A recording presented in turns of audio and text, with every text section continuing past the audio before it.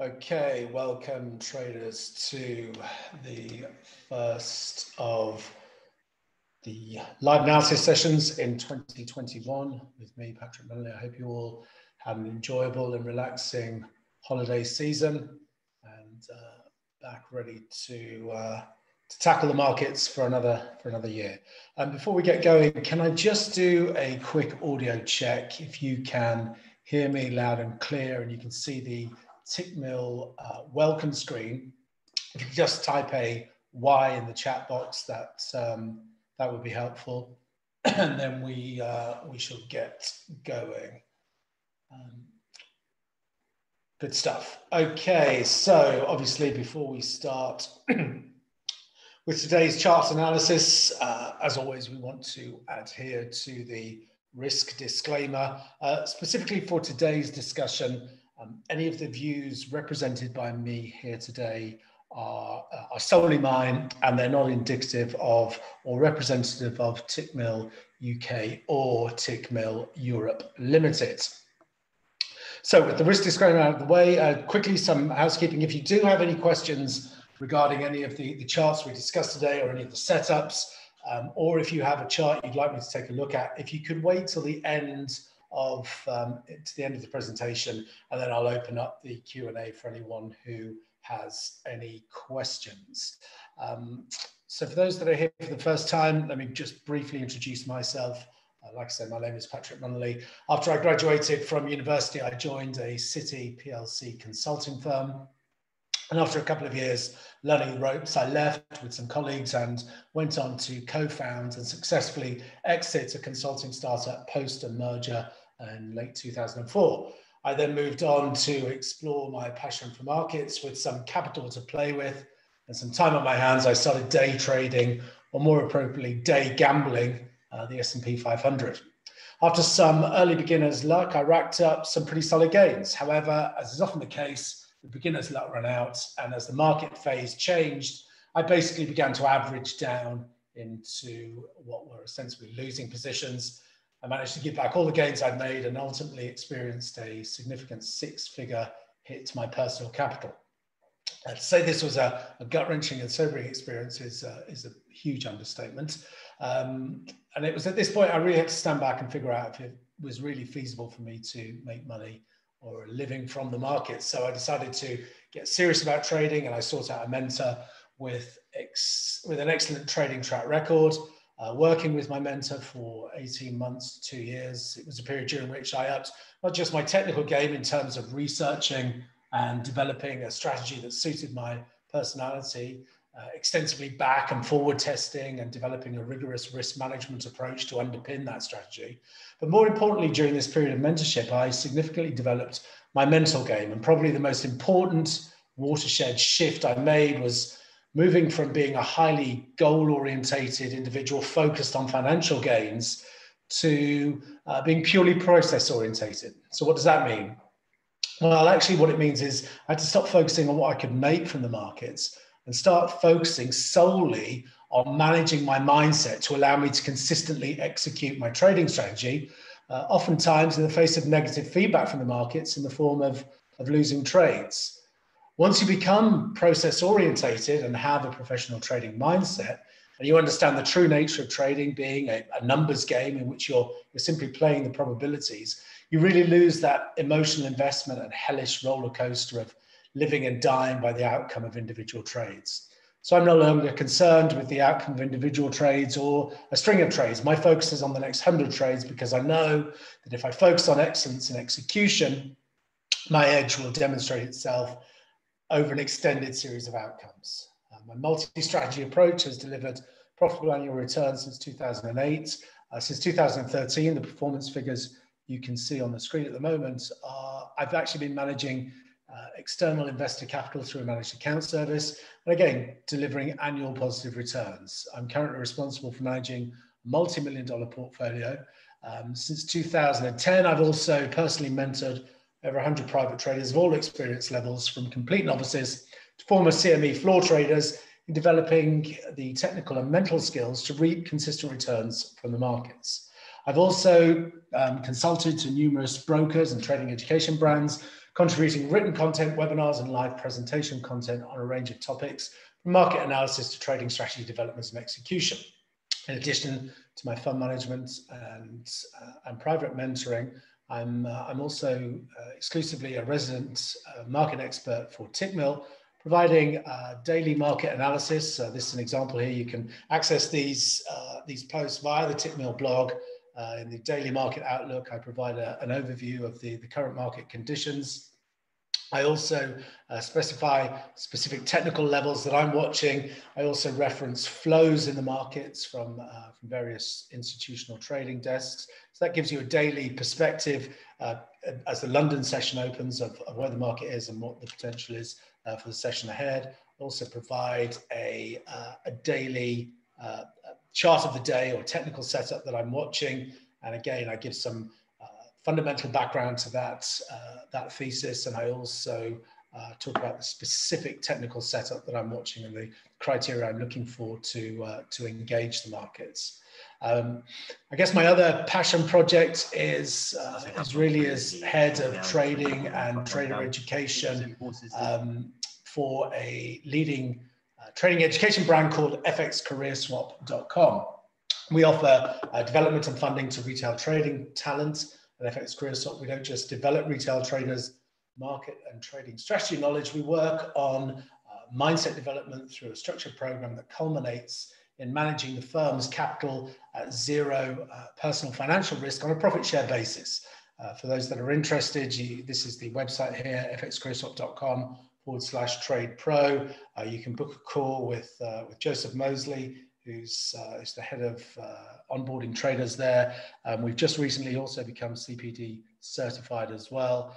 You can find out more information about what it is we do at FX Career Swap and what we offer via the website. And like I say, if you are specifically interested in that, then you can book a call with Joseph through the website. So that gives you a flavour of where I'm coming from. Now what I want to do is talk about today. Before I do jump into today, one of the, as I mentioned before, that I post the chart of the day for Tickmill. Today's chart of the day was for the Australian dollar. What I would also note is information that I share with the traders on the FX Career Swap trading floor, and specifically today's chart of the day, like I say, was the Australian dollar.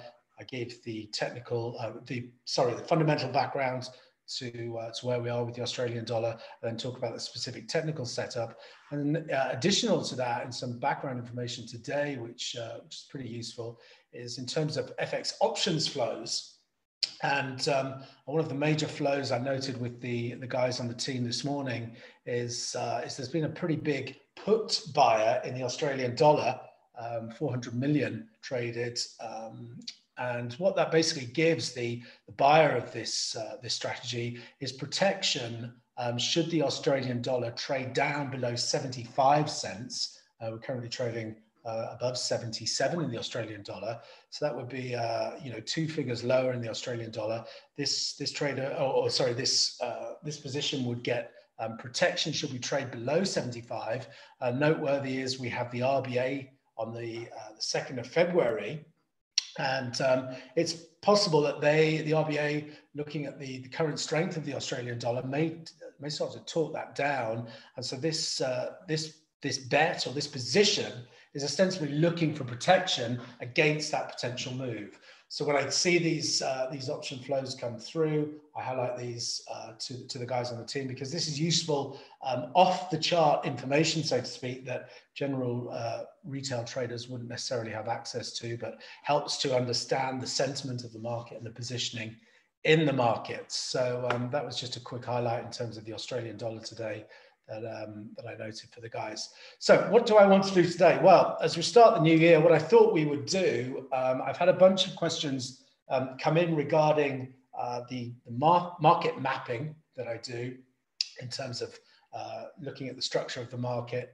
And what I thought I would do today with some of these major markets is show you how I work from the weekly time scale, bringing it down through the daily and then onto the 4-hour charts, looking at using the structure in the market to identify potential trading opportunities, or certainly areas of interest that I would potentially be looking to engage the market. So like I said, I'm going to run you through, I think we'll have time to do the dollar index, the euro, sterling, the yen, and the Aussie, and then I'll open it up to any questions. So like I said, we're going to start with the weekly chart here, and as most traders will be aware, the US dollar has been in a decline, and what I'm looking for ostensibly when I look at this type of pattern in the market is I'm looking for a 5-wave pattern to complete, to suggest that we could then see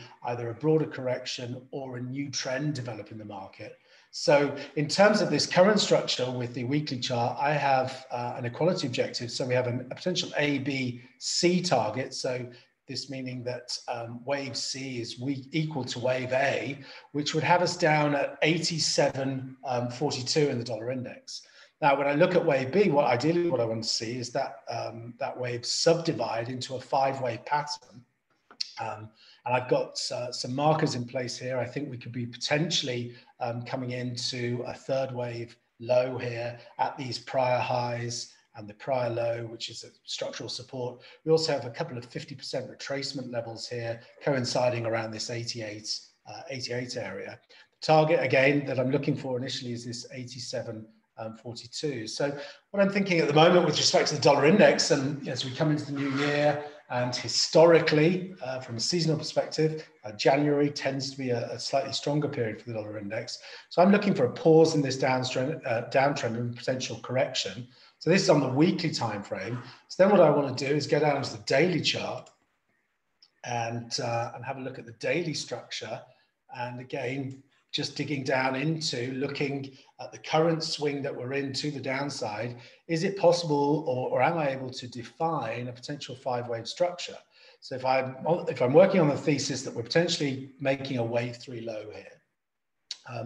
Now, what helps me qualify that idea that we're seeing this potential wave 3 low in place? Well, as those that work with me will know that the only rationale really, the only supporting rationale for taking any counter trend trades is I want to see significant momentum divergence, i.e. means that price is making new lows, but momentum studies aren't, and they're suggesting that the current trend is losing some strength and we can likely see a corrective phase develop. So in terms of the daily chart here, you can see we've got a nicely clearly defined trend channel that we're working in. We're stalling out.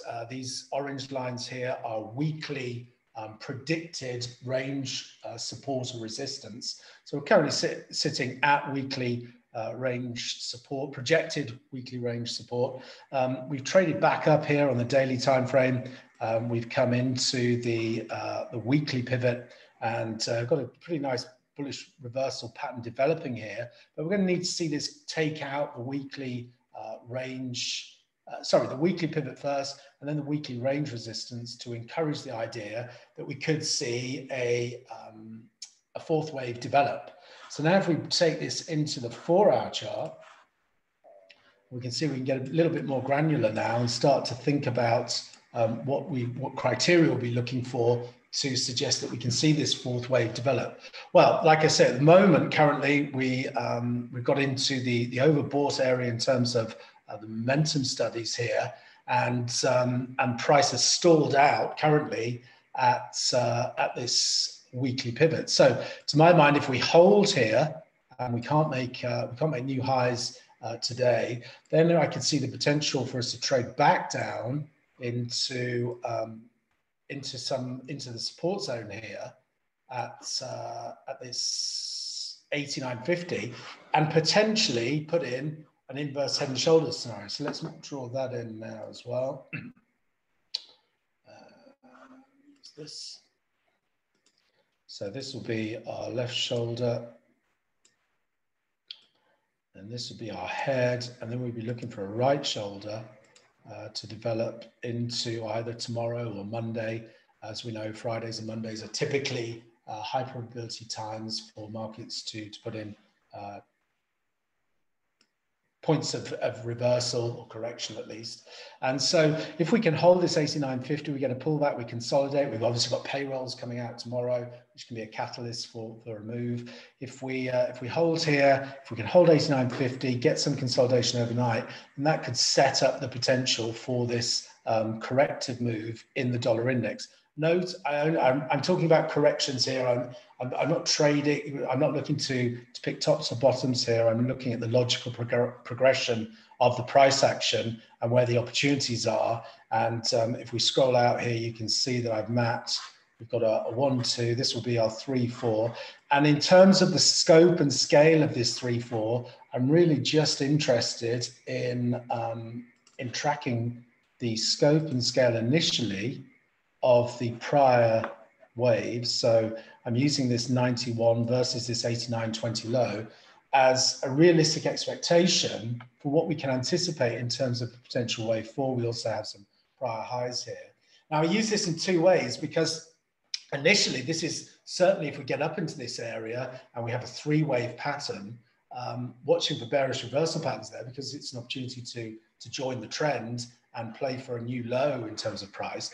But equally, if we don't get a reversal pattern here, or if we don't find supply coming into the market in and around these levels, then that also gives us information, because what that can then tell us is that we could be in for a bigger corrective phase in terms of the dollar index. So these markers in terms of price are really useful in terms of 2 sets of information. One, they're either going to give you an opportunity to join the trend, or 2, if price exceeds this prior swing, then we've got to think in terms of a larger scope, in terms of the corrective phase. And what do I do then in terms of logically moving this forward and using the same application? Well, I look to the next biggest swing, and then that will give me the new target in terms of the corrective phase, which would, in this instance, as the last 3-wave move we had on a major scale or on the higher frequency, would take us up into this 92.15 and these prior lows. But again, it's all step by step. We don't want to get ahead of ourselves. And the initial target versus this current swing low and this wave structure that we're currently in will be this 91 area. Does that make? Can you follow the rationale there? Why in the chat box, if this is making sense in terms of how you can start with the weekly chart and actually zoom in, and you from the information you're getting on the weekly chart end up on an intraday time frame, a 4-hour time frame, with some specific areas of interest and potential trading opportunities. Okay, so that's the dollar index. Let's look at the euro, and let's start with the weekly. So some interesting things on the weekly chart with the euro dollar. If we look back, this is, like I say, we're on the weekly time frame here. And if we look back at at some prior corrective phases in terms of the euro dollar, if we go back to the last big advance that we saw in the euro dollar, which was from the 2012 low into that 2014 high, we can see that we had this initial move off the low, which when we look at the 2016 low, we also have a similar scale in terms of time as well, from the low into the high. Again, this isn't exact on a weekly chart here. It's going to be very difficult to pinpoint down to the hours and minutes, but you can get a broad sense of what the scope and scale of the move is. And if we overlay these prior swings versus our current swing low, then we get this current high that or this resistance area that we've come into here around this 124, gives us some information that, we may see a pullback here. Again, I'm not talking in terms of definitives or, major tops or major lows. I'm just talking about pullbacks, because at the moment, to all intents purposes, this advance looks pretty constructive. And so I perceive that we can see higher prices in terms of the euro, but we've come a long way in a period of time, which during prior market phases has been a point at which the market has pulled back and we've corrected. So this is on the weekly time frame. What do I ultimately anticipate with the euro? Well, I'm looking over the early part of this year for us to test into the 128 area in terms of the euro dollar. I think we could go higher ultimately, but 128 is the objective I'm currently focused on. And so now I want to think about how we can get to this 128 from where we currently are, where we could be seeing a bit of a bit of price exhaustion in the near term. So if we drop down onto the daily time frame, and again, we've got what I've done here is mapped out. Let's move some of these around. That should be, bear with me, guys. Boom. So here's the daily time frame. And again, what I'm immediately looking to do is identify potential 5-wave pattern here. We've traded into what could be an equality objective here. And how I measure these equality objectives is, well, what I'm looking at is wave 1 versus the potential wave 4 low, giving us a price target, an equality objective, where price may stall out based upon wave theory. And we've come just shy of there, but what we have tested, importantly, is this weekly predicted range resistance. And we've got two little tails suggesting there's some supply in the market there. We certainly haven't been able to get a close above 123.50 at this stage. And we're seeing a reversal attempt here. Obviously, to get excited about this, we'd want to see a daily close back through the 122.30 area, which is the weekly the weekly pivot. Similar, obviously, with the dollar index. But if we can get through there, then I think we can see a 3-wave correction back into this 120 area before we advance for a potential wave 5 to finish this cycle and then see a more sustained correction. So if we drill down onto the 4-hour chart now, and you can see in more detail how I'm looking at this, we've got this channel, that we've been trading in. You can see again, I've identified a potential 5-wave pattern here. And so this is either going to be the wave 5 high here, and we're going to see the pullback from current levels, or if we continue to hold this ascending trend line support here, then what I would suggest is that's going to be wave 4, and we'll see one more push here into a new high, into that 123.70 area, which is that ideal objective with respect to the pattern. And so again, from there, I'd be watching for bearish reversal patterns. You can see we've got plenty of momentum divergence in play here. So we'll see how we'll see how this plays out. I've actually got a short position on at the moment in the euro, see if this is the wave 5 high. And again, this is the thing about these market maps. This is a good skill to have in terms of developing your ability to read the market and get in sync with the market. But at the same time, that's just one aspect of, well, that isn't really an aspect of trading. That's an aspect of market analysis. Trading is about identifying risk reward, obviously, and then being prepared to put on a position and find out whether or not the trade is actually going to work versus a very specific setup. So what's very important is not to confuse the two. Market analysis is independent and separate of actually trading, putting on a position and managing a position and managing your risk reward. Risk reward being the most important part of the trading process. But for now, we'll see if we can take out this trend channel support, then we could have the wave 5 high for this swing at least in place. Like I say, if I view any move lower here as corrective, and what I'm actually looking for in the near term is that we see a test up into that 128 area. So any move back into 120, to my mind, I'll be watching for bullish reversal patterns to set long positions to align with that broader trend. So that's the euro dollar. Let's check in with cable here. We'll move out to the weekly chart to start with and zoom out a bit. Similar to the euro, I've identified, as you can see here, some of the last major swings off some major lows in terms of cable would give us a move really up into this 138 area in terms of cable. We've come just shy at the moment. We're just sitting on an internal trend line here at the 137 area, which may prove a point from which we correct. Ideally, I'd like to see us test this 138 before we see a pullback in terms of cable. Versus, like I've discussed in the sessions towards the end of last year, as we hold 126 as support, my actual price target for sterling this year is going to be up into that 147.39. So again, I'm looking for pullbacks to align with a potentially broader trend and larger opportunity in terms of upside with sterling. So anything in and around this 138, any pullbacks, I'll be looking to identify areas then to align with the broader trend versus 126, targeting 147. So if we take this onto the daily chart now, and you can see we're in a wedge here at the top side of the wedge. So pullbacks into now the wedge support coming in at this 133 would be interesting, certainly, to do something on the long side, looking for that 138 test as discussed. And again, we can take this down onto the 4-hour chart and get a little bit more granular here.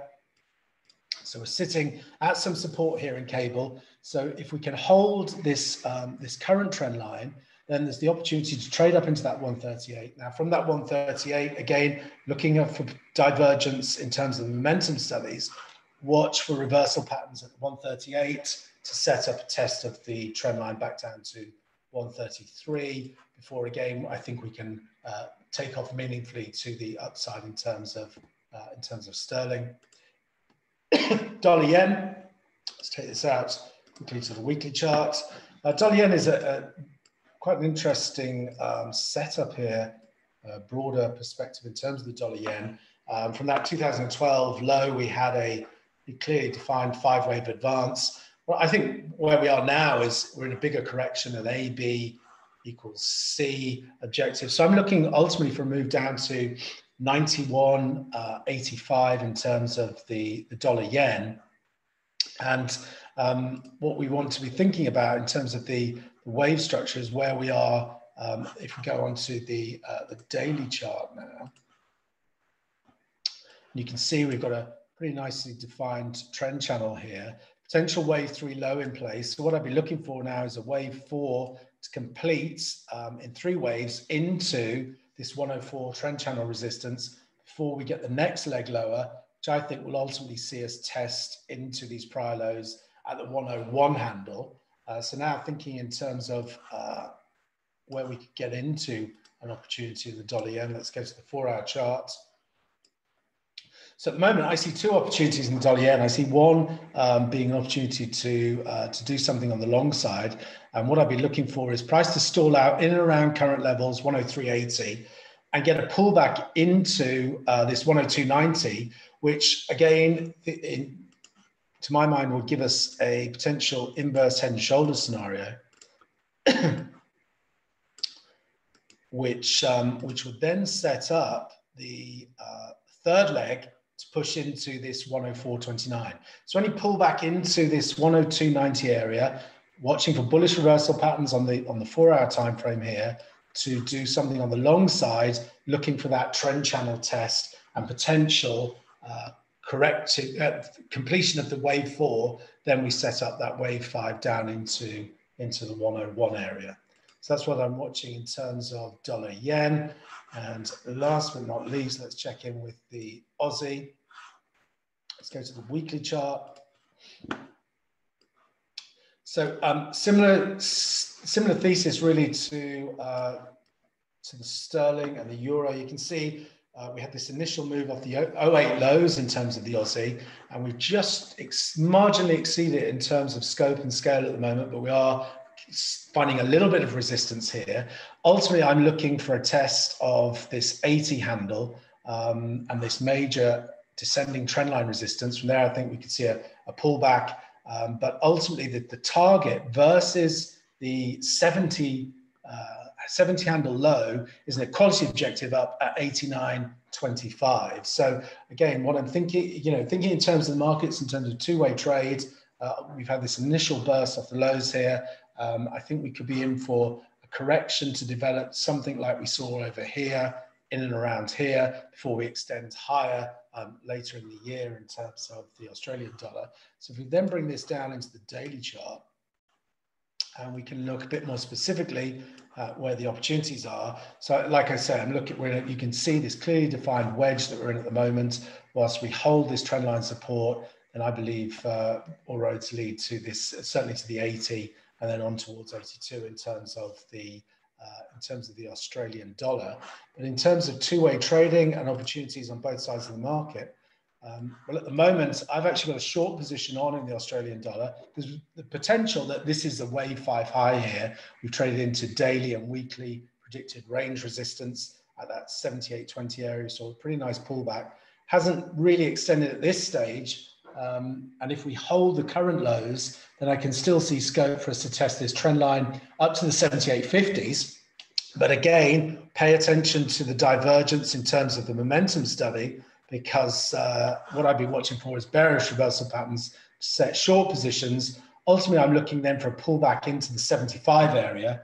But again, from there, I'd certainly be watching for bullish reversal patterns to set long positions, looking for that 80 handle.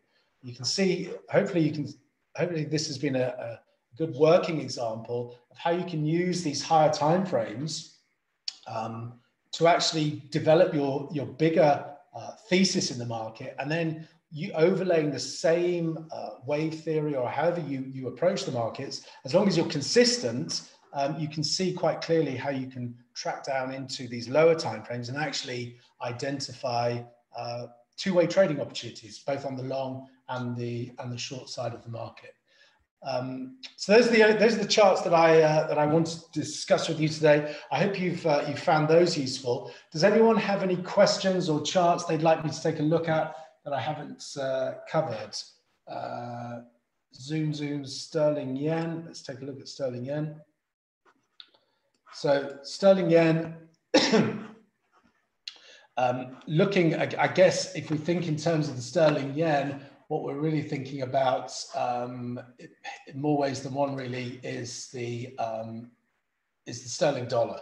And so, what you'd be anticipating with the sterling yen is that we would see similar price moves in terms of the sterling dollar. So, if we go quickly run out here to the weekly chart. And what we've got here, certainly versus this swing low at the 132, if we can break this descending trend line resistance coming in currently at 142, then I see we've got scope for a move up to 151. Now, how do we get there in terms of the near-term timeframes? Well, what we've got here in terms of the daily, let's go back. So we've got this trend channel support. What I would be looking for would be a break up into this trend line resistance. So if, let me draw this in for you. So if we can get up through this resistance into these prior highs over here at 142 and this trend line resistance, then what I'd see from there would be a three-way pullback, ideally, something like this, into this area here at the 138. Could be a bit higher by that stage, 139. But that's where the buying opportunity is, I think, to see prices break out then, and then we can target the next resistance area up at 144. So, and then from that 144, we can start thinking in terms of retest of the trend line from above, and then we can start to build the case onwards for getting up into this 151 target area. Does that make sense, Zoom?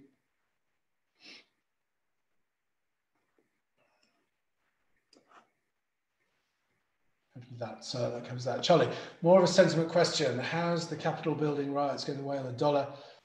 Also now the Senate's majority. Yeah, so obviously, I mean, another bizarre start to the year with what we saw last night in terms of the US. There are much more broader questions in play, I think, personally, with respect to America and America exceptionalism, which I think is potentially on the wane here. But in terms of the dollar, I think probably that bout of unrest that we saw last night and the potential for that to maybe roll over in and around the inauguration. I think we could see a couple of weeks here of a bit of dollar stability on the simply as a safe haven. Ultimately, my view is, as you know, I'm structurally bearish the dollar, but I do think we're in the zone here in and around current levels where we could see a corrective phase. But that's all I see as, as a correction. And then what I'd certainly be looking for would be, looking on the short side in terms of the dollar as we head out through the year. But in the near term, certainly we could see some dollar, near-term dollar strength. I'm reluctant to call it strength as such, but short covering and a corrective phase is really what I'd refer to it as. Does that make sense, Charlie?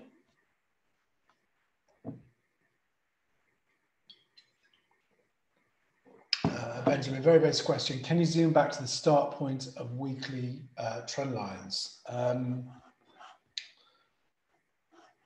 In which pair, Ben?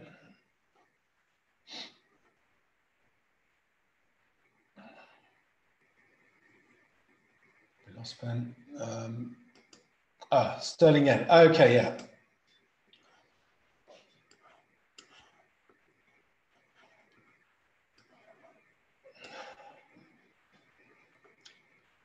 So what you're looking for, I understand where your question is coming from now. The reason why I've got this trend line here is you can clearly define 3 points of test. So where let's do this. So what we can see here is we have this trend line is now clearly been broken, and we've retested it and held it. And so what we're looking at is where was the last point of trend resistance, which was here. And then we're tracking back to see, can we connect clearly without having to, let me just remove that one, make it easier for you guys to see. So without having to use too much jiggery-pokery to make the line fit, you can clearly see that from this point, we have this point and we have this point. So there are 3 points of connection there. So that's why I would suggest that this trend line will be in play. I ultimately think it gets broken because, as you know, to my mind, fourth tests of any trend line or support or resistance level tend to give way. So I'm only using this as a point where we may see a pullback. I don't think it's going to define a trend change as such. And so I think we can see an extension through that trend line. Does that make sense, Ben? Khalil, is your microphone working, Khalil?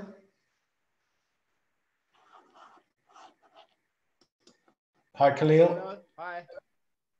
How are you doing? Yeah, it's not too bad. Happy New Year. And to you too. I had a problem over New Year's. My computer crashed. Everything lost. All the back testing I've done, gone. Oh no.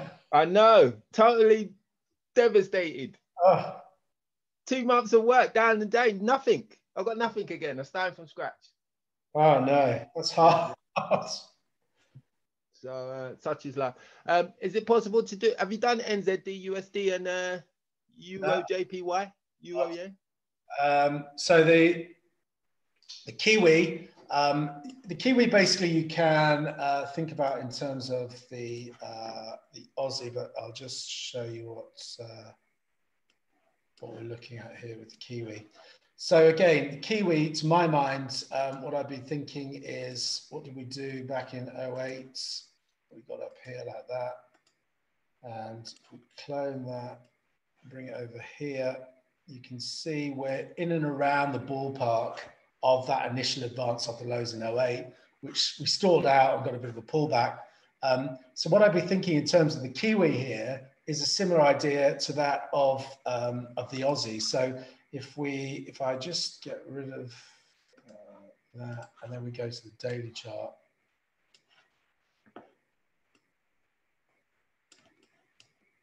Let's put this up here like that. Okay, so what I want to be thinking about is, can I identify a potential five-way pattern here, which could provide a pullback that will then allow me to join the broader trend.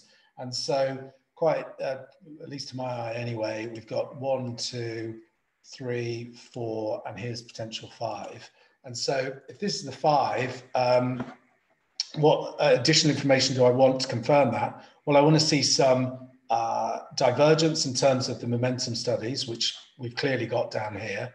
We've also got the RSI stochastic price making new high, RSI stochastic failing to make a new high and rolling over. Got a potential bearish reversal developing here. And so then what I want to be looking at is where would I, where could we see this thing pull back to? Well, to my mind, it would be pretty easy to see a move that would have us back into this 68 area. But then from there, again, you want to be thinking about being on the long side.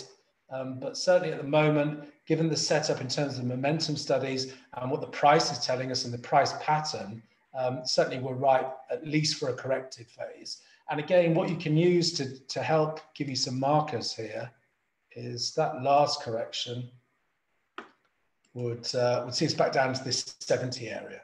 So this ABC could be much sharper in terms of, we could see an A, B, and C finishing here at the 70 level.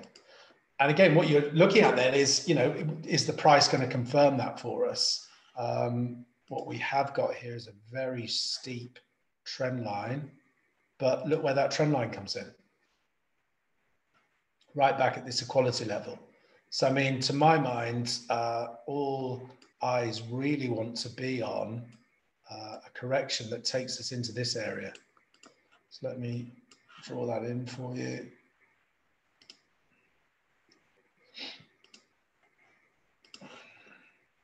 So thinking in terms of this type of thing, and then are the buyers going to step back in? Because if they do, there are upside targets ahead of us. But if they don't, then what does that do? Well, it sets expectations for a broader pullback. And when we think in terms of that, we want to be looking at the cycle lows into the cycle highs. I don't think necessarily we need to look all the way back to 50%.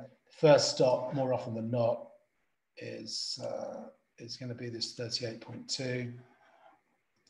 And a pullback into the 38.2% of the entire swing would have us back at 66, and still the trend would be intact.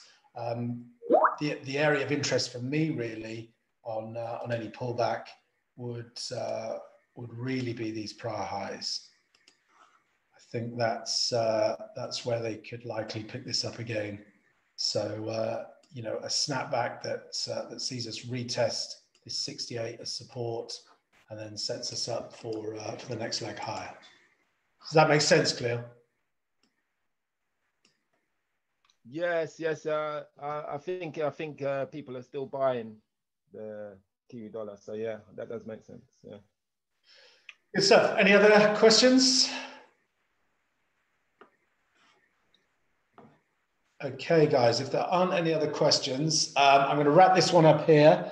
And thanks for joining in. Thanks for the questions. And we will reconvene at the same time next week. Thanks very much, guys. Hope this helps.